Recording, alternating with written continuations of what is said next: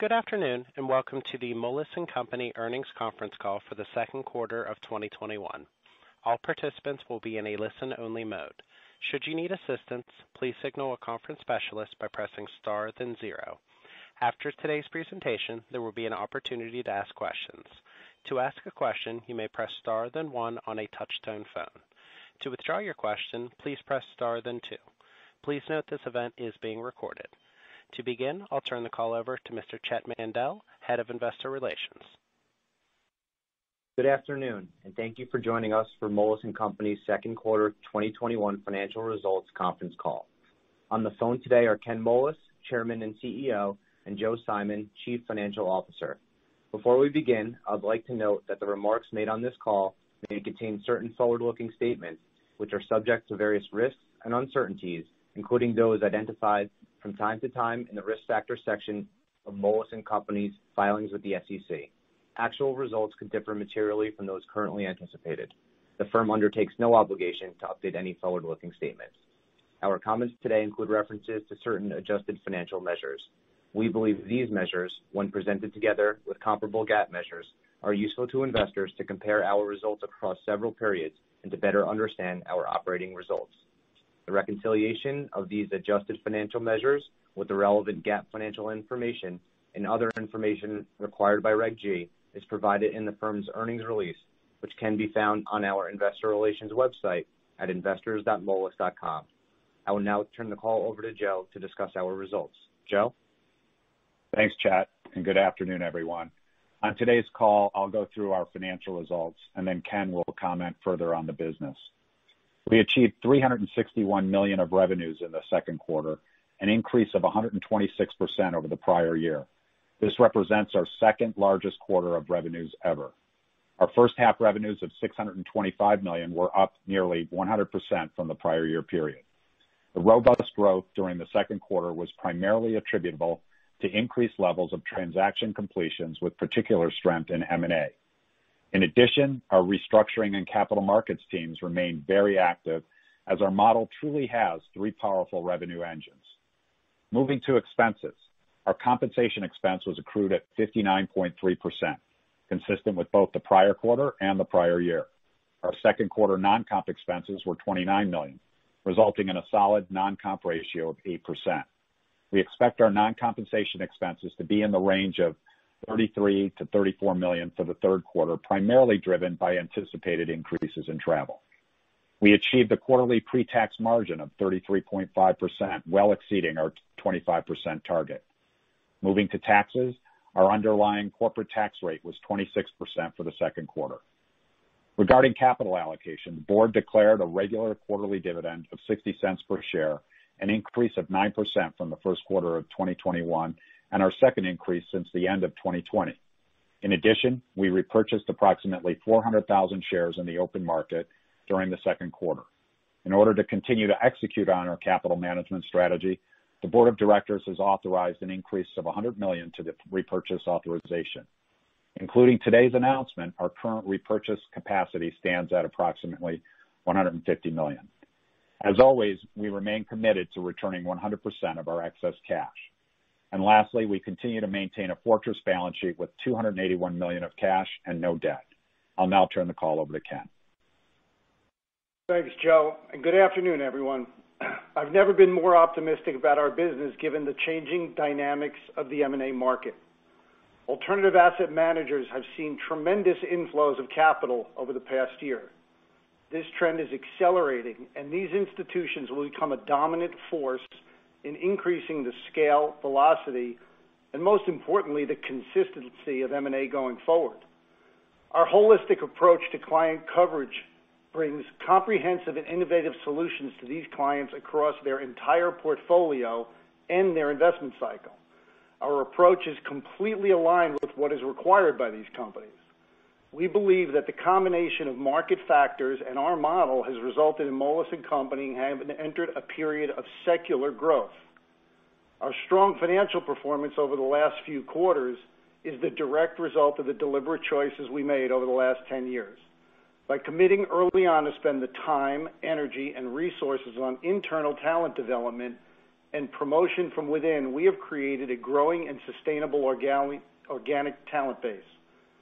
Combined with the dedication to having one P&L and no commission structure, we have a differentiated advisory offering, an exceptional pipeline of internal talent, and a franchise that would be extremely difficult to replicate.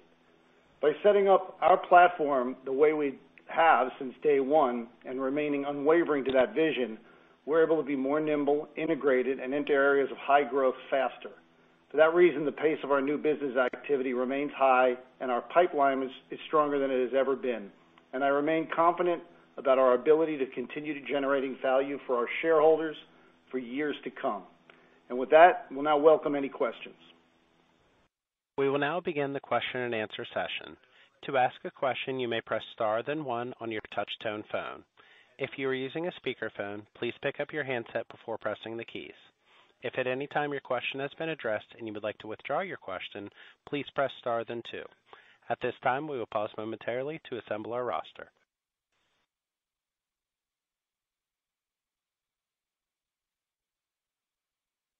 Our first question will come from Devin Ryan with JMP Securities. Please go ahead. Terrific. Hi, Ken. Hi, Joe. Clearly a great quarter here. Love to maybe just dig in a little bit more, if you can, on the mix. I heard clearly that M&A was a big contributor, but that restructuring capital markets are very strong. So if you can give any more color on just the contribution, was it kind of the normal breakdown, but just at a higher absolute level, or anything else you could share there? And then in terms of the M&A market, Ken, if you could just talk maybe a little bit more between what you're seeing in the middle markets, where we're hearing there's just tremendous activity versus maybe kind of the larger end of the spectrum. I think on the breakdown, it was very similar. We always say restructuring is 20 to 25% of our total revenues, and it was at the lower end, and that wasn't as a result of a low level of restructuring activity.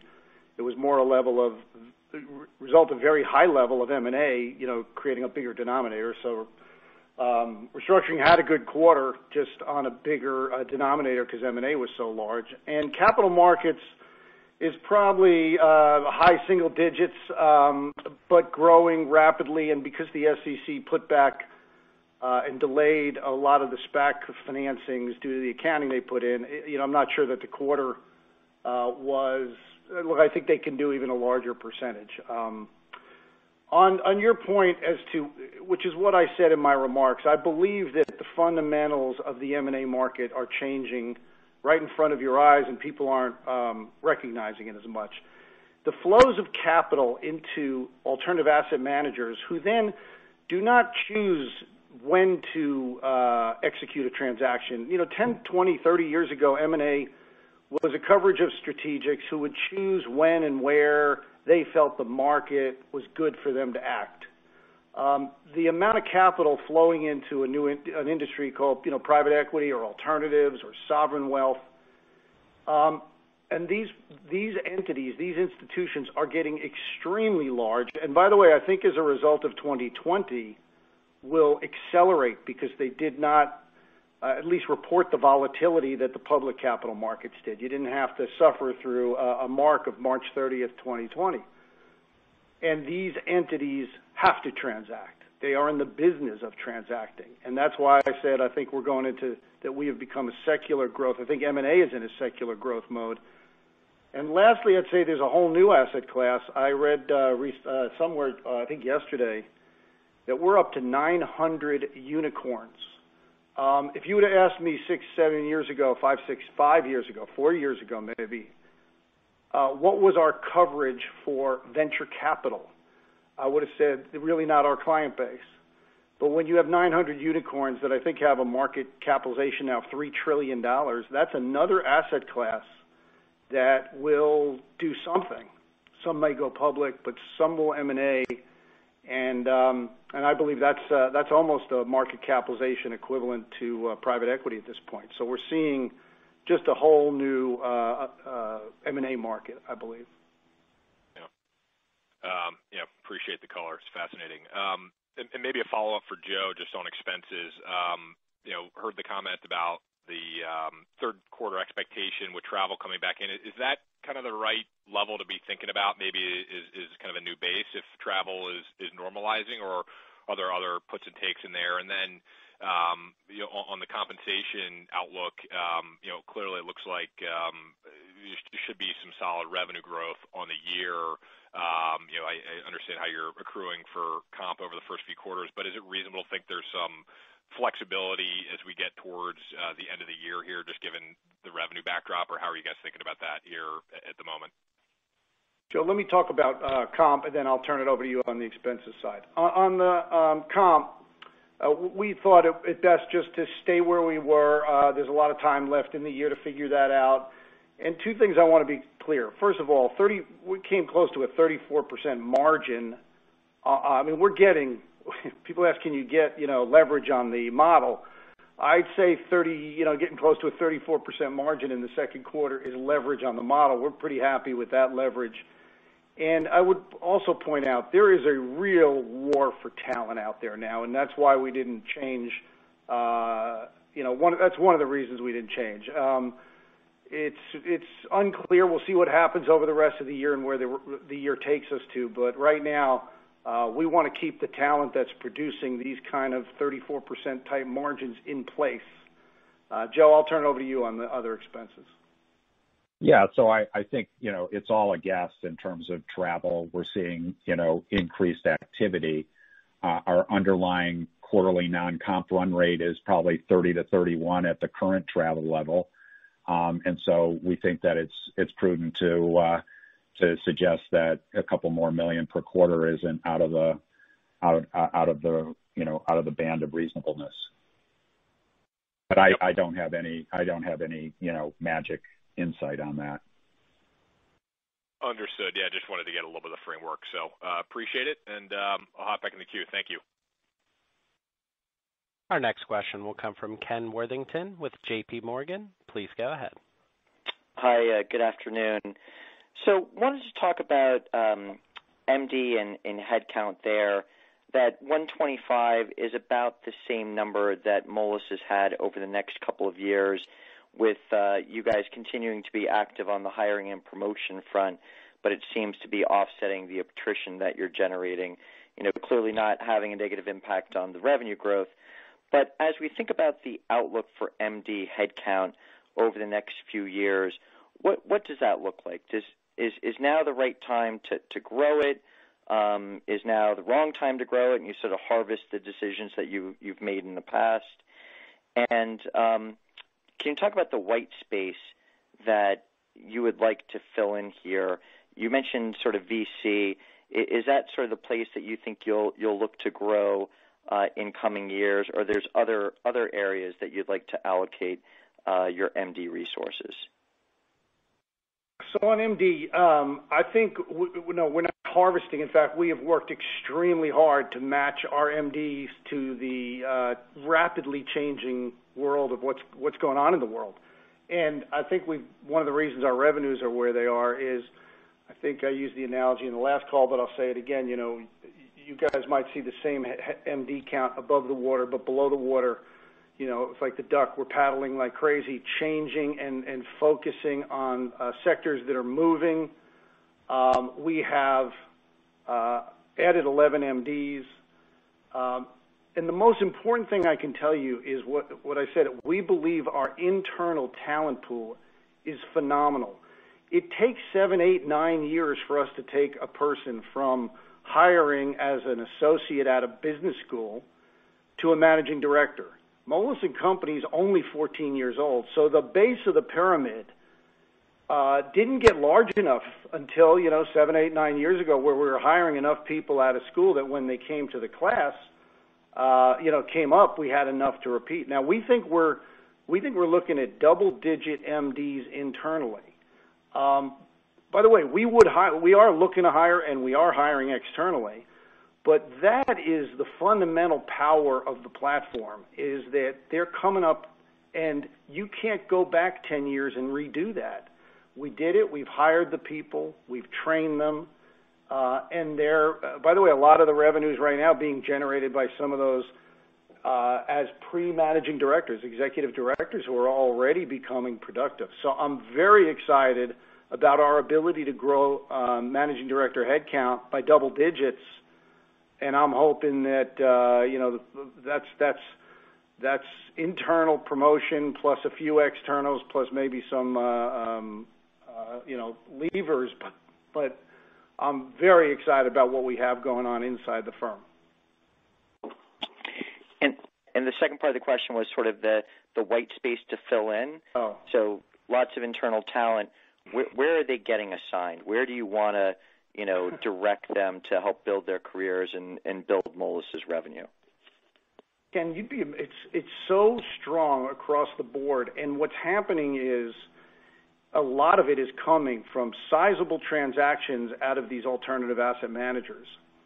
And the way you have to cover them, they want you to cover them in the holistic way. So when we say white space, first of all, just executing on $360 million of revenue, and there's more to be done. I mean, we have raised our average fee. We have tried to limit the work. There's a lot more work I think we could be doing. We're trying to, in order to get a margin like this, we're trying to select the best possible things we can work on.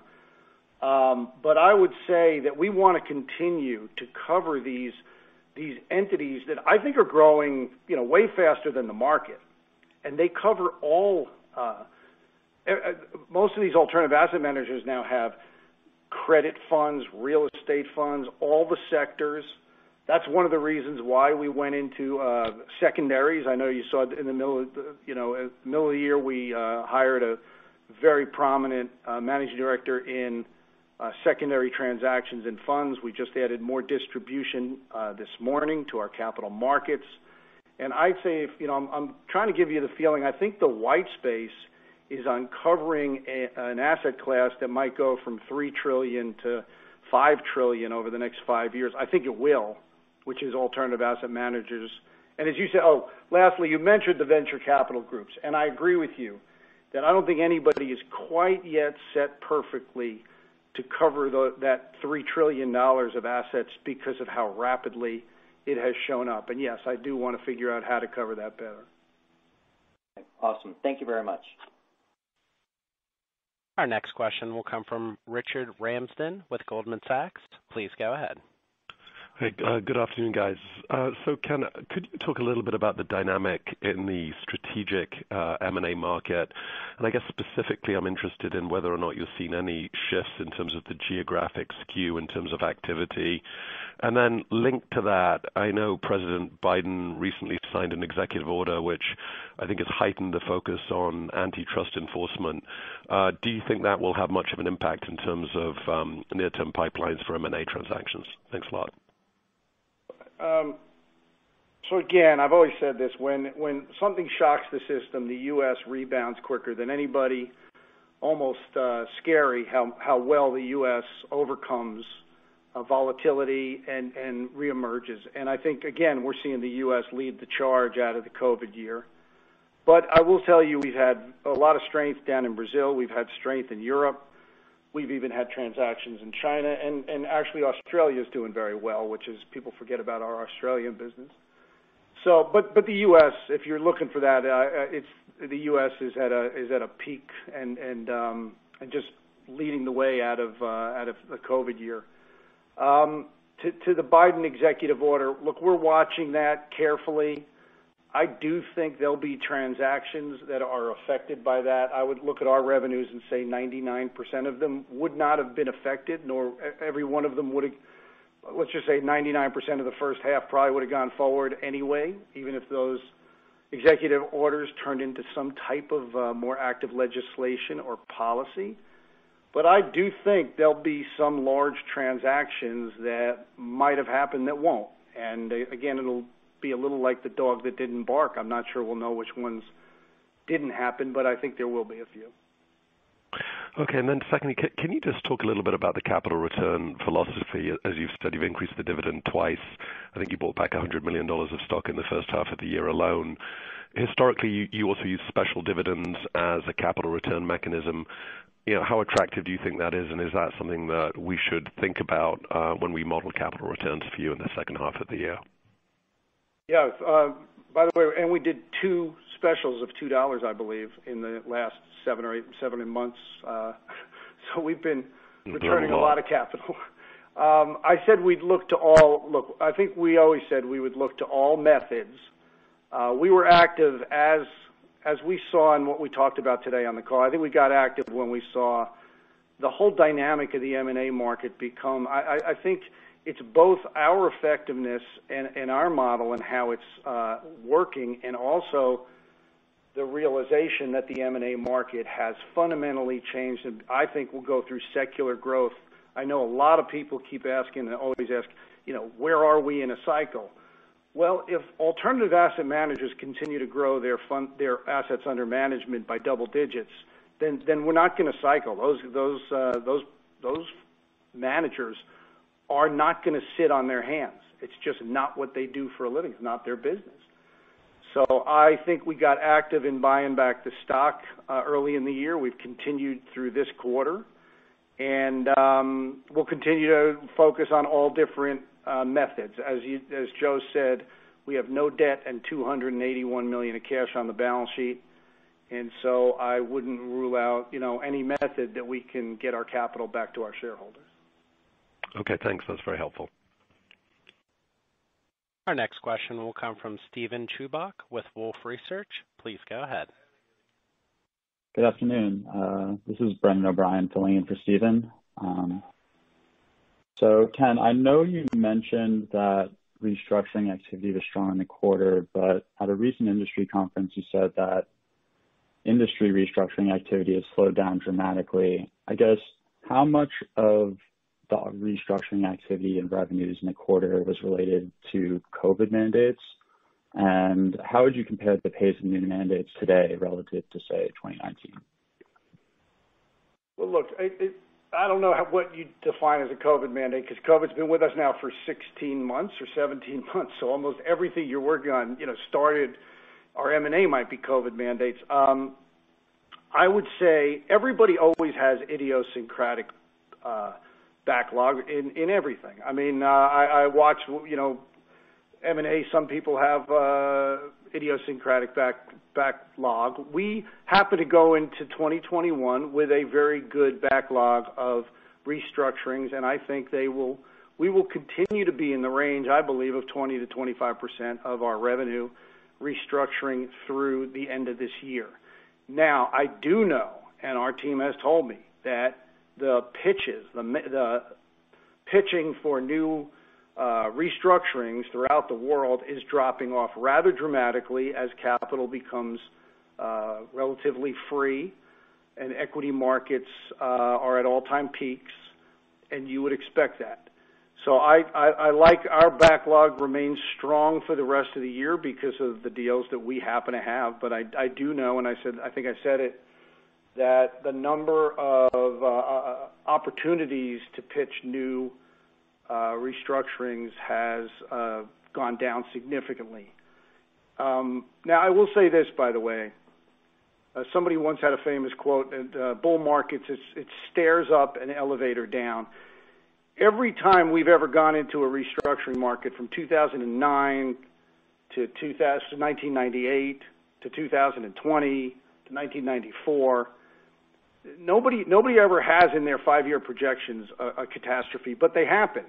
And the elevator, and it goes down quick. So again, everybody asks me, what do I think about 2022? We're maintaining our whole team. We would even improve it. There's a lot of leverage in the system. There's a lot of companies out there. And I don't know what will happen, but I know something always does happen. And when it happens quickly. So again, there are not a lot of pitches right now, but when they are, they usually come very quickly, as COVID did last year. That's great color, thank you. So I guess switching over to productivity, I know back when you went public, you initially outlined a target range of about 6 to 9 million.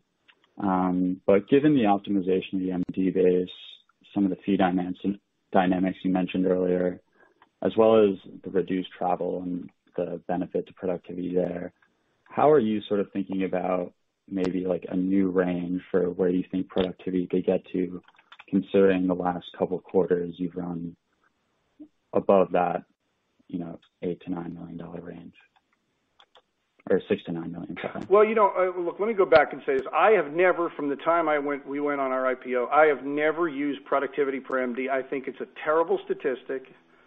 I get laughed at because I said I could tell you our revenues and I could tell you our MDs. So I guess I could tell you what the revenue per MD is, but it's a meaningless number.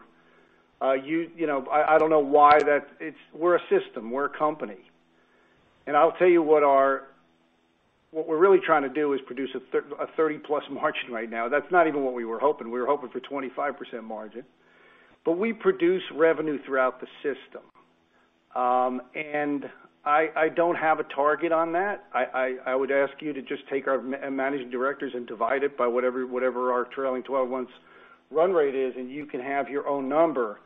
But I think the system provides leverage as our clients want to stay in contact with the system and look to stay in contact. We're a huge feeder of that base of asset managers that we were talking about, and I think I look at it systematically, and I really have never talked about a revenue per MD productivity number. Great. Thanks for taking my questions. Our next question will come from Manan Gosalia with Morgan Stanley. Please go ahead. Hi, Ken. Hi, Joe. I know you said that M&A is in secular growth mode, and you also said your pipelines are at record levels, which is pretty impressive just given the level of completions coming through. Is it too early here to get a read through into 22? Because I'm sort of assuming that a majority of these deals in the pipeline should get completed by year end. We don't have some of our pipeline is 2022, but it's really too early to get a read other than my gut feel, which is there is nothing that says assets won't continue to flow to the alternatives. They will continue to execute transactions, buy, sell, whatever. So I expect 2022 to be a great year, but I don't have any unique crystal ball into that other than our pipeline is at all-time record highs, and some of that will flow into 2022. But it's just my sense of where the secular growth of capital and what those people are going to do with their capital. Okay, great. And then, maybe I just wanted to follow up on the comment on, pre-tax margins. We're at record levels here, well above 25% that you've been targeting in the past. Other than hiring, are there any areas you would want to invest in, or any investments that you might want to accelerate here, just given how strong the environment is right now? I think it would be all around hiring and coverage. It would be all normal course of business, I think. We put some money into distribution, which was kind of a new. But I don't think that has more leverage on it than so we're not going to have to hire too many more people in there. But I think it would just be general coverage, general banker hiring. Got it. Thank you. Our next question will come from Michael Brown with KBW. Please go ahead. Great. Thank you, operator. Hey, Ken and Joe. Hi. So in your presentation, I saw that a comment that said Capital Markets Advisory has seen a record first half. Obviously, 2020 had a really strong second half. So when we think about that comparable period, is it possible for that business to be, above 2020? I understand it's, a smaller piece of the revenues, but clearly an area that you are investing in. And I guess the SPAC regulatory environment could certainly impact, how things play out from here. But, based on what you know today, just kind of interested in your thoughts on how that could play out for the rest of the year. Yeah, I would hope so. I would hope it would be larger. We had hired that team, and they really just started with us, some of the new team, September of last year, so they didn't have a long lead time coming into the fourth quarter. That and the fact that a lot of the pipes and some of the capital markets around SPAC transactions were pushed out. There were a lot of transactions that were pushed out of this quarter and probably will happen in the back half of the year. So again, I suspect it will be very strong back half of the year for capital markets. Okay, great. And follow up on your comment earlier, you mentioned a war on talent. We're all headlines across Wall Street and related to talent. So, it appears to be really across the entire side of the pyramid there. What are you doing to kind of proactively retain talent? Are there actions that you need to do here, or? I don't know if that's me, but you're fading. Is that me, or is everybody? I'm going to answer the question what I think you said, because I think some of it faded. So I should say it's a war for talent, because I think some of the periodicals actually do report that it's a war on talent, but it's really, we're not fighting the war on our talent, we're fighting a war for talent. And we are trying to do all sorts of, we are hiring as many people as we can in the junior ranks especially, to take the burden off. You can imagine, I think on this $360 million in revenue, we had over 180 fee events. You can imagine it's a lot of revenue on the talent. They're doing a great job. We are doing things. They're numerous though, and I don't want to go into them all. Maybe Chet could do it offline. But we are trying to make life better, easier, hire more people, give protected time off, all the things that you would try and still satisfy clients and make sure we get great work product. But yeah, we are doing that, and that's one of the reasons why we did not change our comp ratio yet, or may not. I mean, it's a time to keep your talent. There's enough happening out there, and one of the key things you want to do is have a great, motivated set of workers. Okay, great. Thanks, Ken. Hopefully you can hear me okay. I guess the other piece of that question was just in terms of what you're seeing in the market. I just was curious to hear if some of the players have kind of reached a level of maybe, becoming somewhat irrational with guarantees, or what you're seeing in terms of what's needed to lure bankers away.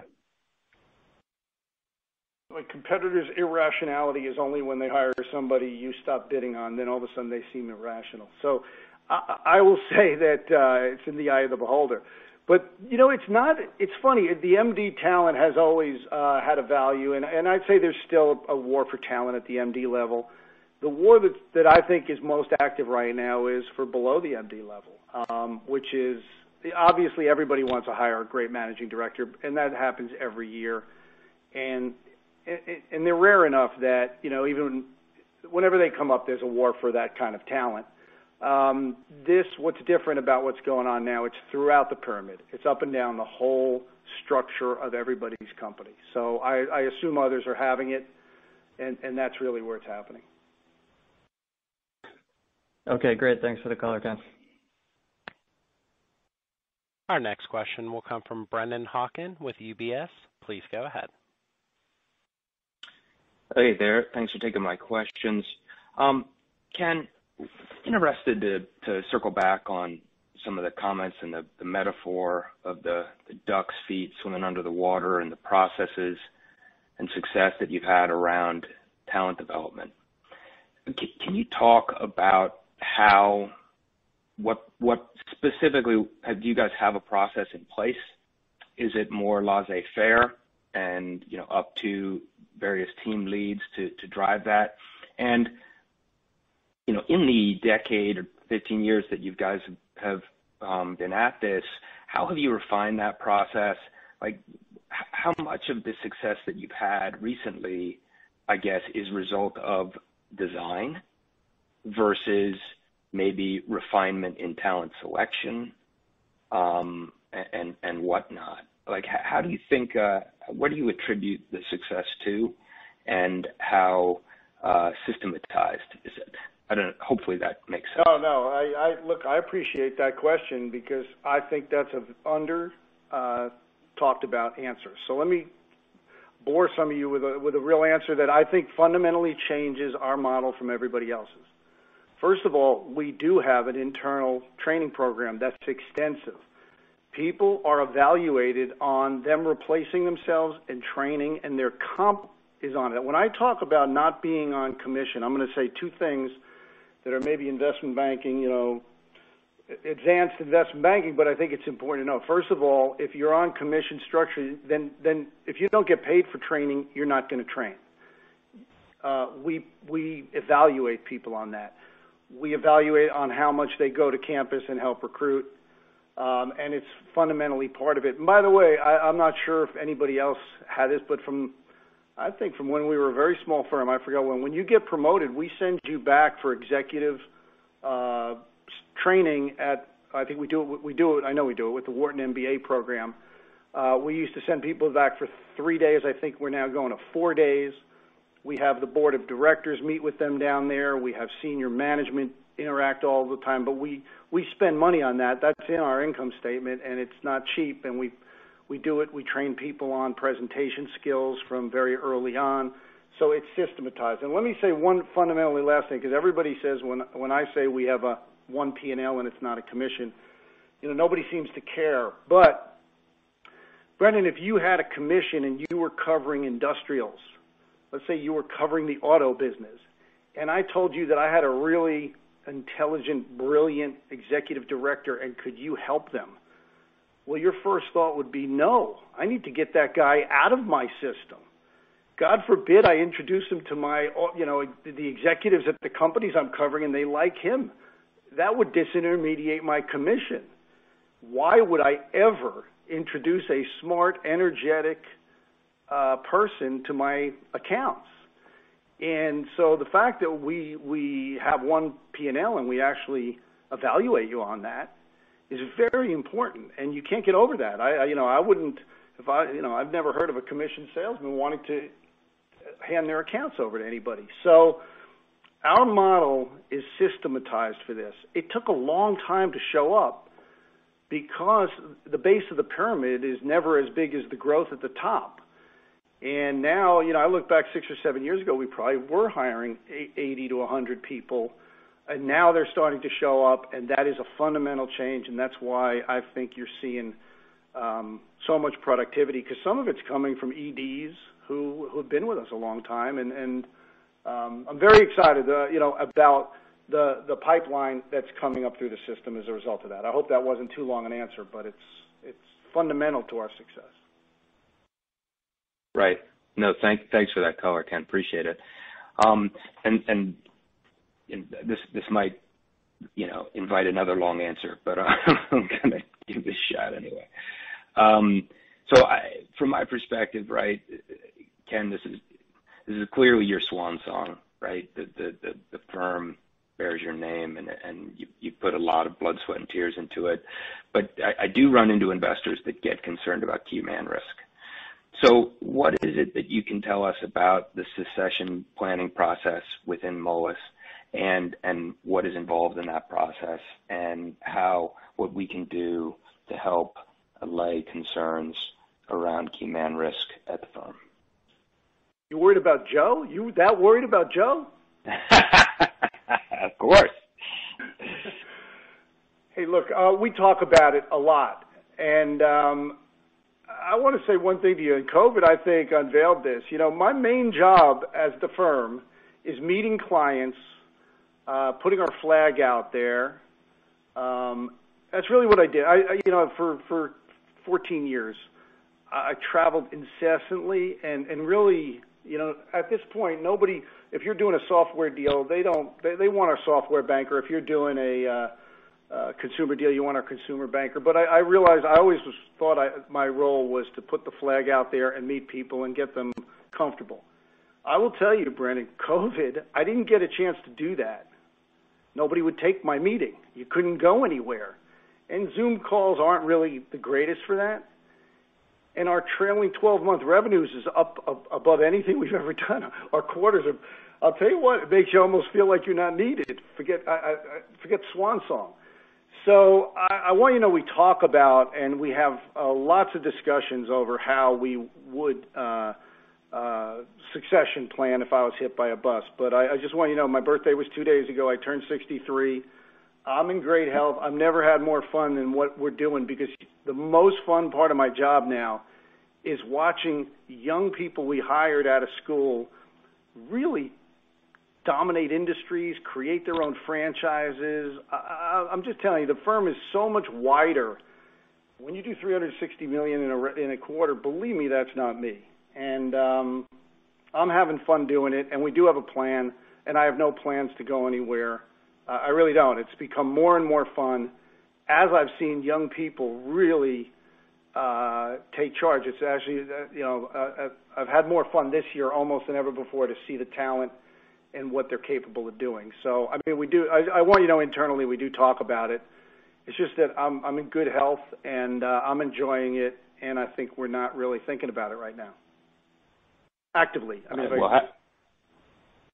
yeah, no, that's fair. Happy belated birthday, Ken. Thank you. And then, sorry, I just want to sneak one last one in. Joe, you referenced the 30 to 31 million non-comp at the current rate. 2Q was a little lower than that. Does that imply that you guys reversed some of that provision-oriented noise that we had in 1Q in this quarter, which is why the run rate thing goes? That's exactly right. Yeah. Bad debt is basically trending exactly where it does every year, about $2.5 million a year. And we're at 1.3 for the first half. But we went, the path that we took was much more volatile. We had a little over 3 in the first quarter, and we had a reversal in the second. Great. Thanks for that. Sure. Again, if you have a question, please press star then 1. Our next question will come from Jeff Hardy with Piper Sandler. Please go ahead. Good afternoon, guys. Very nice quarter. So this has been touched on a few times, but I want to go back to it. I mean, we're used to looking at MD count, but the thing that really stood out to me is the banker count going up to 670. That was a sizable increase. And we're seeing the trend of bankers per MD continuing to climb as well. So this has been touched on a bit. Can you talk a bit about the efficiency of non-MD client coverage and kind of that productivity?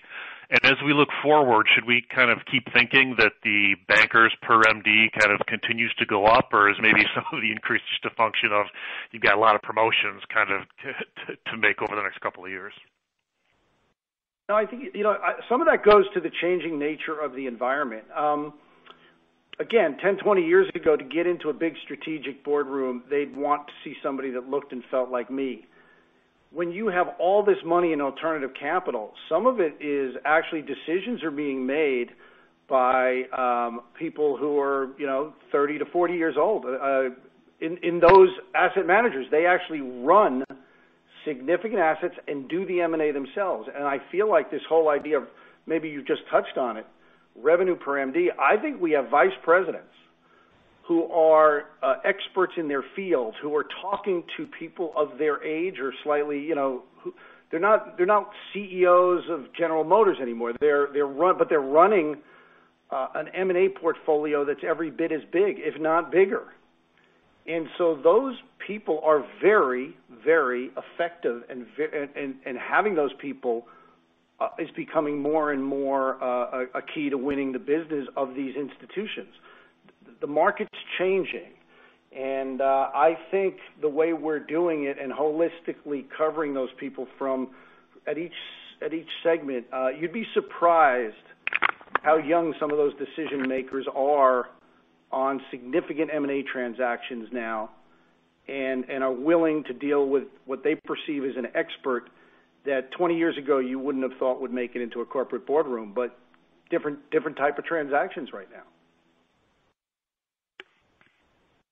Okay, and just looking at the revenue strength, I mean, it's always nice to see. Is there anything to highlight as far as kind of deals having closed in July that might have helped, revenues being pulled into the quarter from 3Q to 2Q? On the pull forward, Joe, you want to go through the pull forward? Yeah, it was maybe 4 transactions. I think it aggregated to something around $20 million. It's nothing out of the ordinary. Okay, thank you. Sure. This concludes our question and answer session. I would like to turn the conference back over to Ken Moelis for any closing remarks. Well, thanks for your time. We appreciate your support, and we'll see you in 3 months. And feel free to call Chet if you want any more insight into some of these questions. Thanks a lot. The conference is now concluded. Thank you for attending today's presentation. You may now disconnect.